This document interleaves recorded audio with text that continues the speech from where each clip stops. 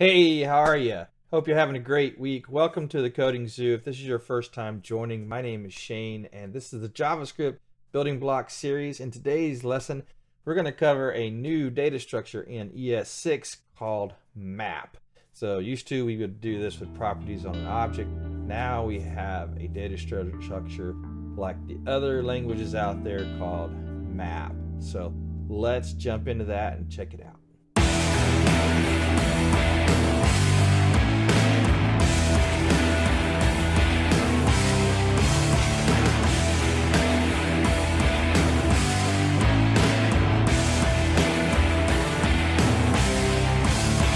So on my desktop here, I have an index.html page. It's just a basic page. I point to a main.js.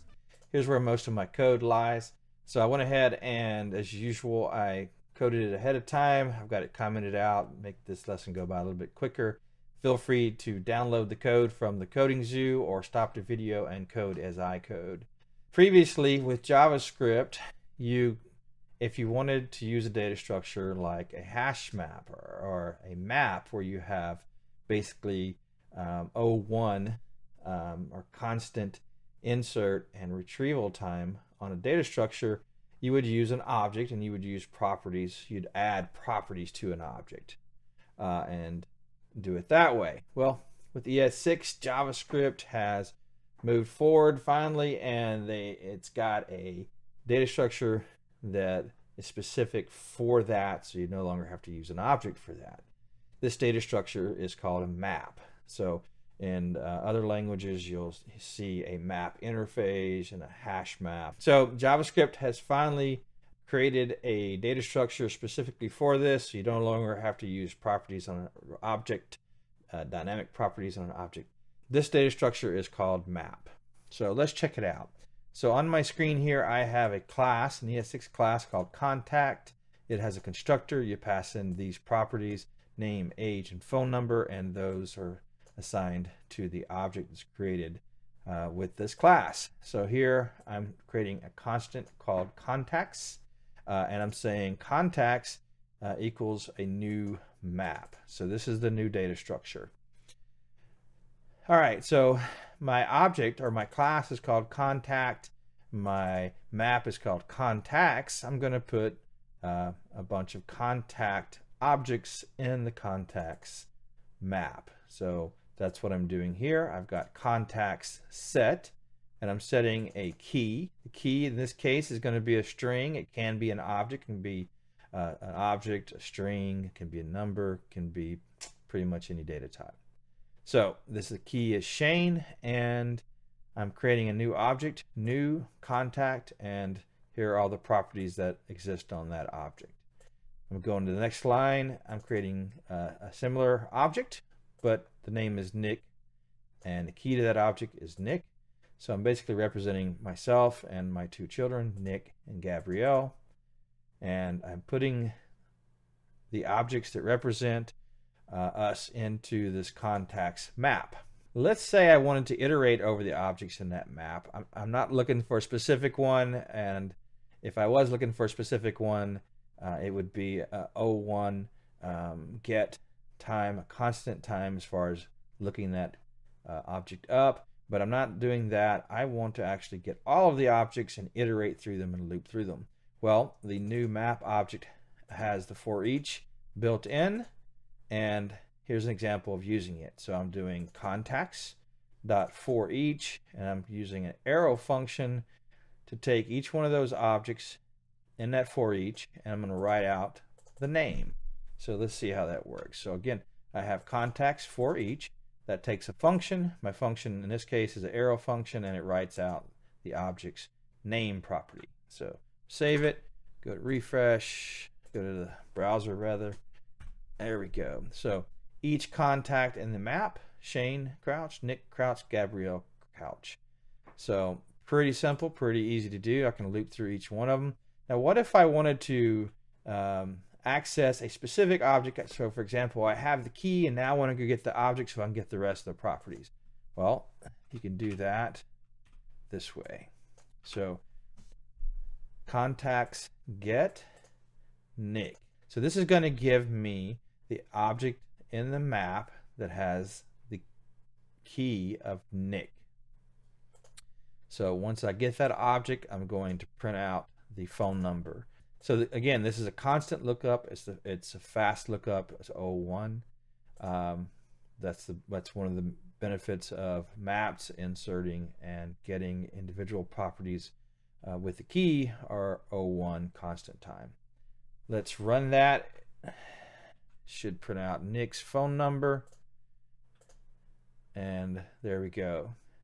So how do you like Nick's phone number? 222-33-1111. That's a great phone number. Okay, let's move back to the code. So I was able to access a given object in the hash map and constant time. How would I go about seeing if a particular key exists in the map? Maybe I don't want to call something on the object that I get from the map because the object may not be there. There may not be a key with a certain name. How do I check that out using map?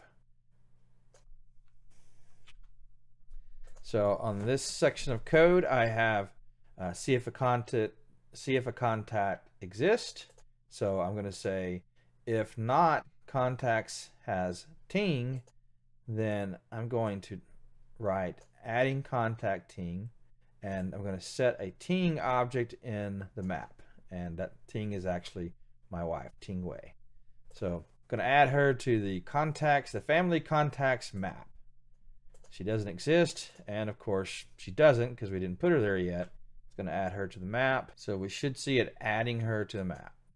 Adding contact Ting. There we go. So this line of code was called because Ting did not exist. The contacts map did not have Ting inside of it. Let's double check that. Let's make sure that it is in there. So if contacts has Ting, then go ahead and write out our age. Now I'm printing out our age here. Don't tell my wife that I did that. Don't let her know that I put her age on YouTube. So I'm going to run it. There we go. Found Ting. Her age. That's quite disturbing. She is not that age because I am not a dirty old man. Let me change that number. There we go. Let's change it to there. That's about right.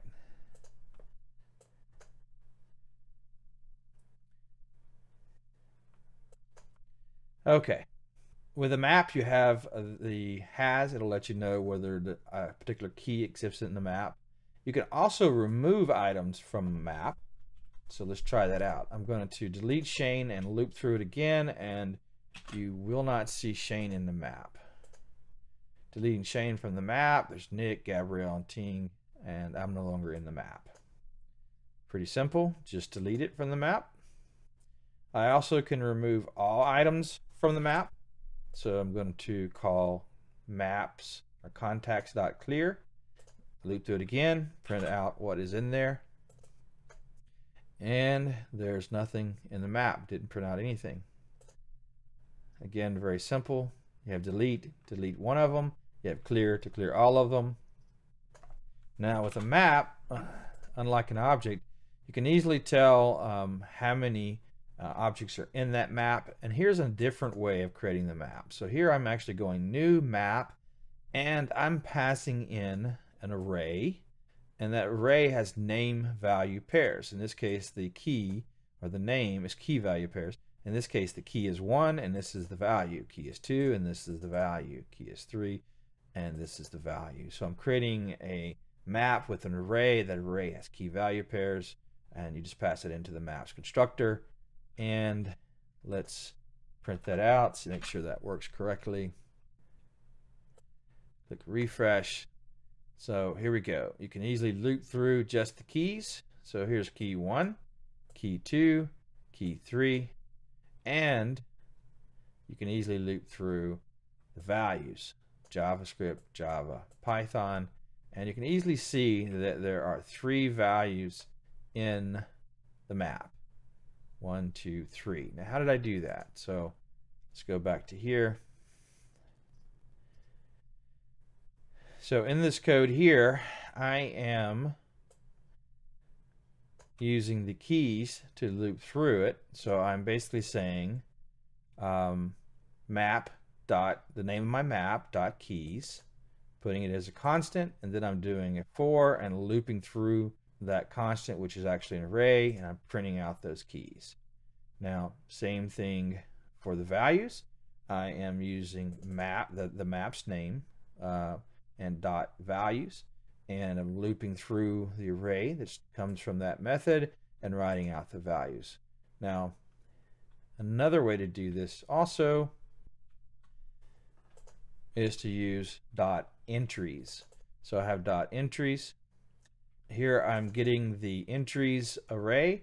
The entries array is an array of arrays.